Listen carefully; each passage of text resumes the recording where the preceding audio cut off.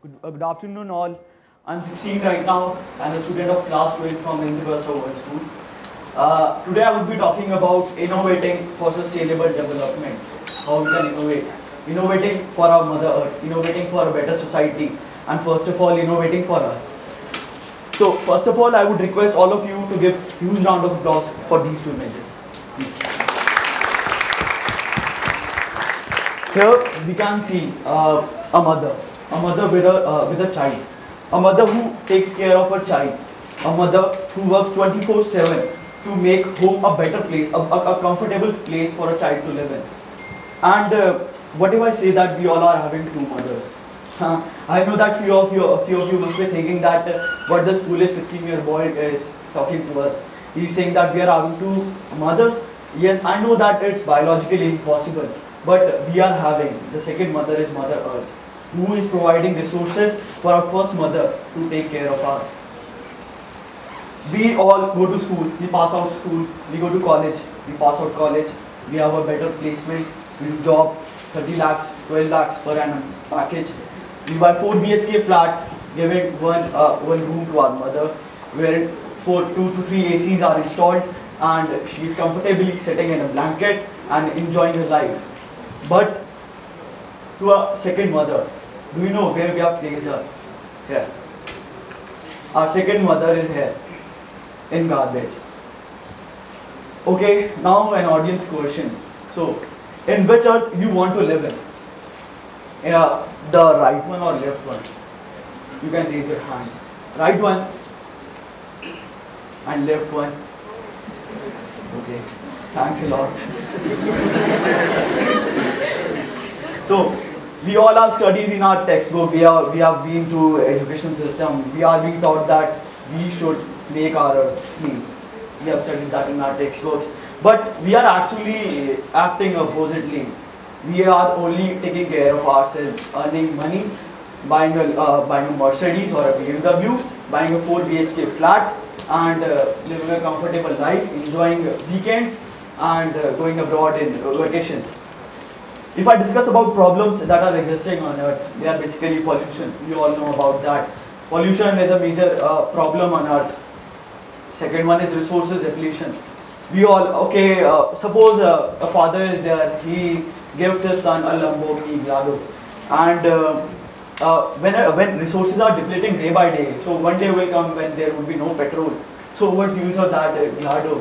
He will have to buy a Neelam cycle and he would have to go on that to his office. And is there any solution for this problem? Is there any solution? Yes, there is solution. We all have read this solution, sustainable development, in class 8, class 9, class 10, class 11, class 12 in science and SST books. Sustainable development, conserving and saving resources for future generations and using them in a wise manner. But according to me, it's a joke. It's a joke.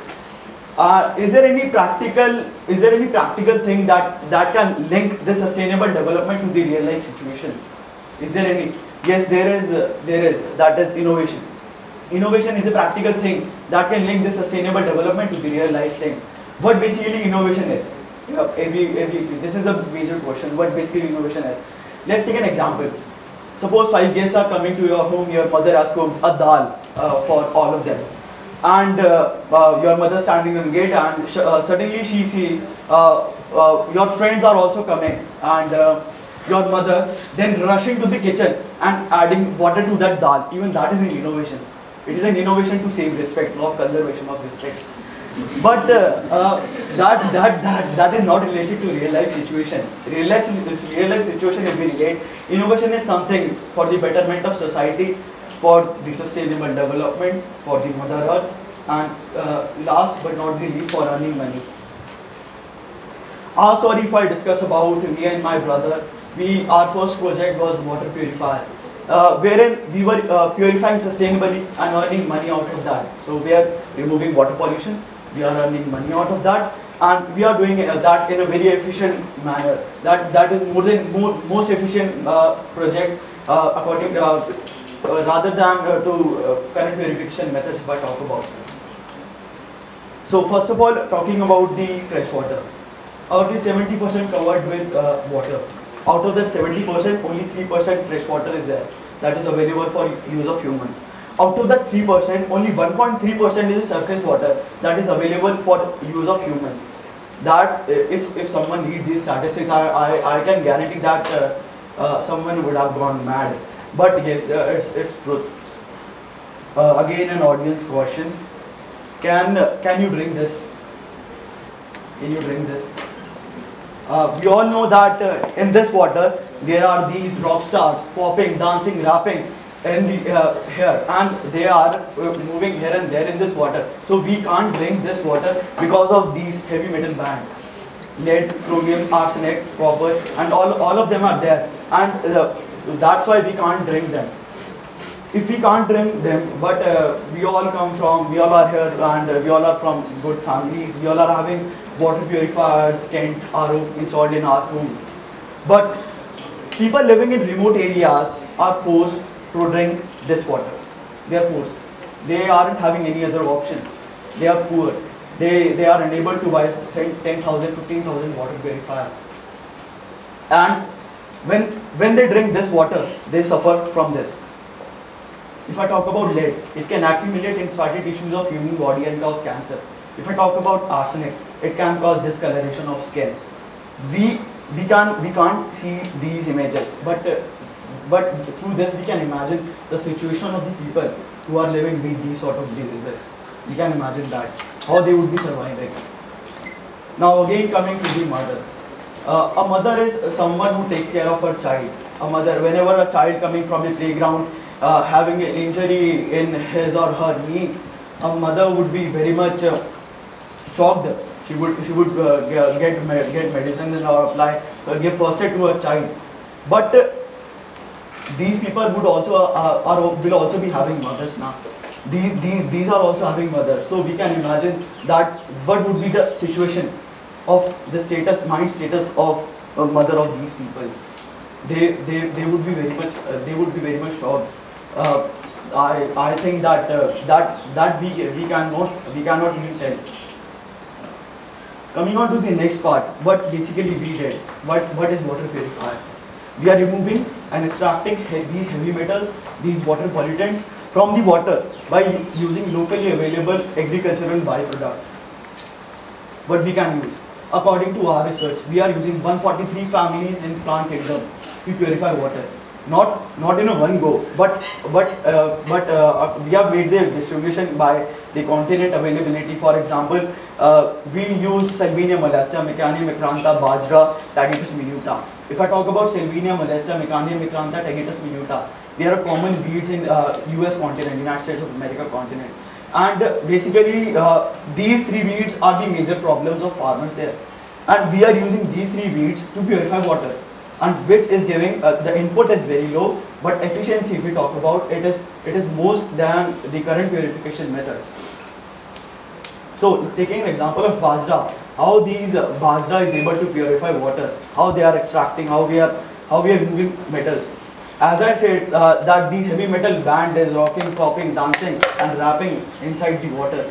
So when we are adding Bajra to it, first of all, we are taking these plants in a powdered form. Why in powdered form? Because we only want those lignocellulosic and carboxylic groups of these metals of these plants to interact with the heavy metals. We don't want any other biomolecule to interact with the heavy metals. That's why we are using this in powdered form. When we add Bajra to it, it will basically, it is having, as I said, lignocellulosic carboxylic groups that will make those metals adhere to the surface. And basically, if I talk about phenomena, it is adsorption. A surface phenomena is happening, and very weaker bond is formed.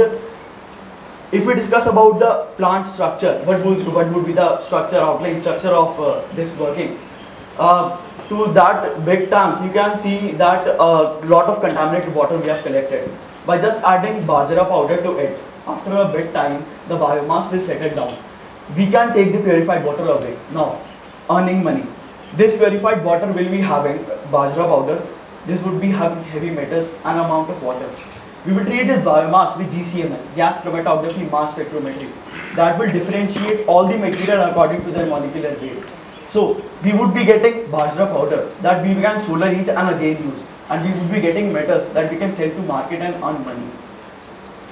This was the 89th prototype that we prepared, and this was a bit successful and efficient. And if I tell, here you can see we collected the contaminated water.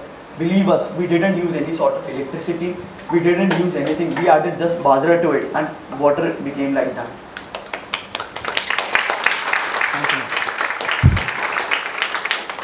Now, problems we came across.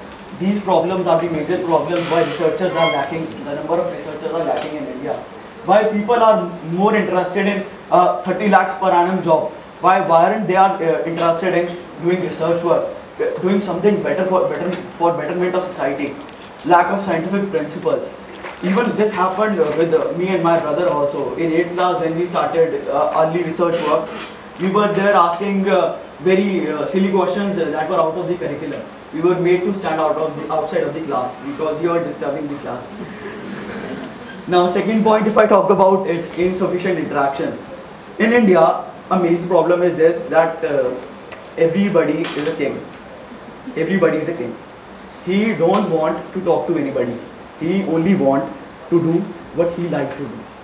And if he listens to somebody, but then also he wouldn't act accordingly, because in India that's like an insult for the person.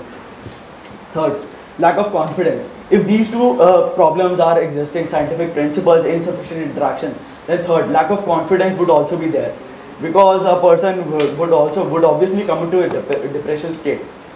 Fourth, no code of conduct for independent researcher.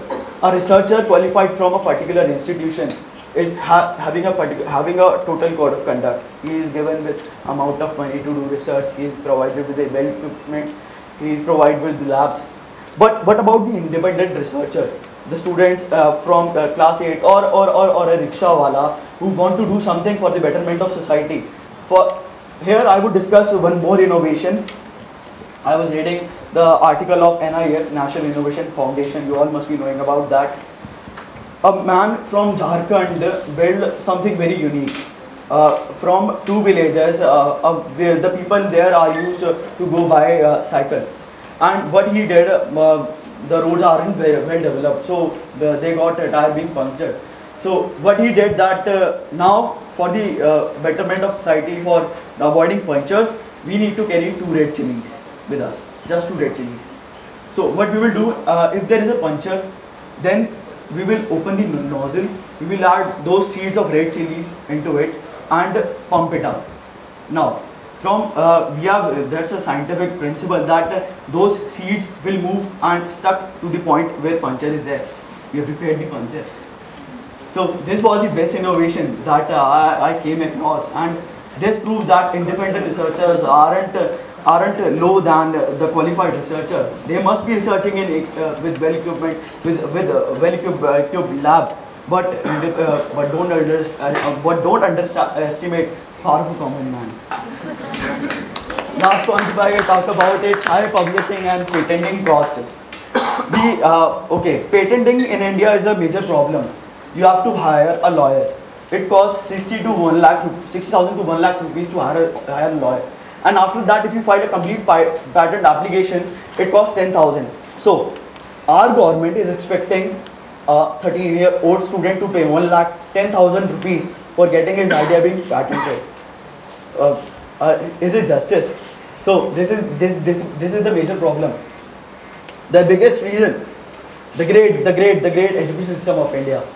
And where education system of India, we are set to a particular boundary. We are given a curriculum, read that, learn that, write that in your exams, fetch marks, and get into a good college. Then again repeat the procedure, get into a good job. Then there also you would have promotions, and after 6 years retirement, and die peacefully. Now I'm coming on to the next slide. This is a comic picture that I really like. I was going through yesterday only. In India, these children are there who are coming, and education system is extracting creativity, discipline and intelligence out of them and dumping that into a waste. And do you know what output is there? The babus are created. They are babus going to the college, going to the office, and they are not ready to listen to anybody else. Me and my brother came across this problem. We came up to our organization, that is Zenith Vipers. About this, very little has been made to the public, but we have helped 25 to 30 students for getting their ideas, presenting their ideas, and getting that being published or patented. Not we didn't have them by economically, by suggesting only. Now my last ending up with my quote. For the researchers, for innovators, my friends, innovation distinguishes between a leader and a follower. A quote by Steve Jobs. So, don't mess up, enjoy, research, innovate. Thank you.